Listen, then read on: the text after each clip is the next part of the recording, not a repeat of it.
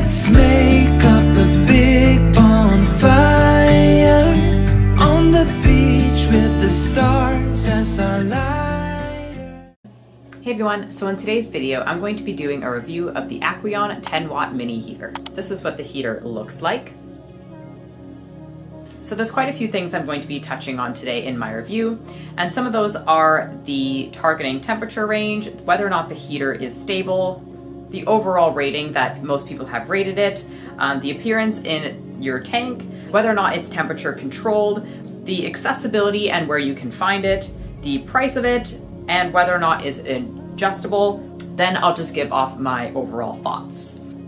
So for this heater, the targeted temperature that the thing says that it aims to be at is around 78 degrees Fahrenheit. Now this heater is said to be for tanks 5 gallons and under. Now, when I have used this in a 5-gallon tank, was large enough of a tank, I guess, that it kind of worked out.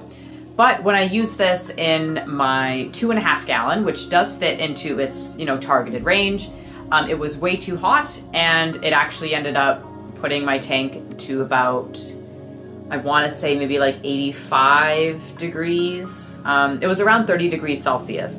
Whether or not the heater is stable, unfortunately, I have to say no.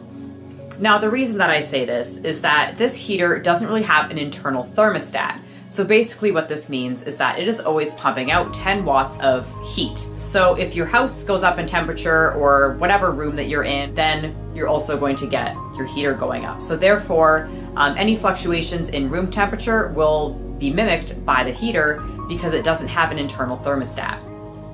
Now, the rating, when you look this up, the rating on most places is actually very low for this heater for this exact reason. Most places will only rate it about 1 or 2 stars. Now, as far as the appearance in a tank, I will give it some points there. It is probably one of the smallest mini heaters I have seen. It is very small. I want to say it is maybe 4 to 5 inches at most. So on that side, it is very nice. It is very sleek, very thin, and it's not too long. So for appearance-wise, it is a very nice heater. Now, does it reach the target temperature? Yes, it does reach the target temperature in about 5-gallon aquariums. This heater is advertised to work for 5 gallons and under. Therefore, it should work for tanks 5 gallons and under. So that goes from anything from 1 gallon all the way up to 5.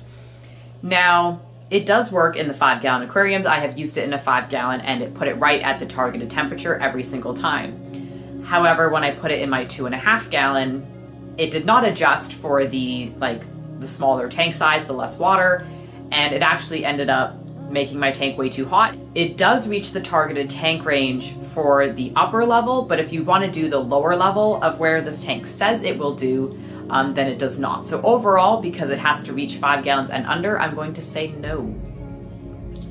Now, when it comes to accessibility and how easy it is to find it, basically where to buy, everything like that, this heater can be found almost anywhere. Pretty much every fish store that I have gone to does sell this heater, whether it's a local fish shop or a chain pet store such as PetSmart or Petland. And I'm sure for my American followers, Petco has it as well.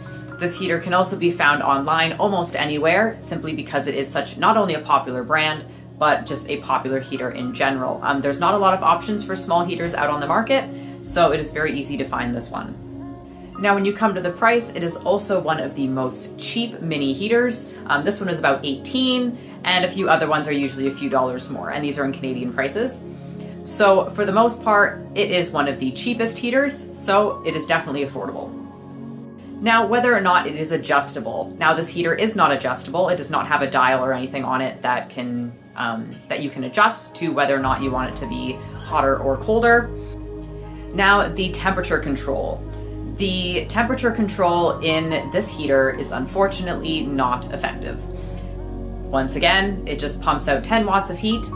Basically, if the temperature goes up, the heater is not going to be able to sense it, you're not going to be able to adjust it, and it will stay hot. So if for whatever reason your tank goes above in heat, this heater will not account for it, and it will just get hotter as well.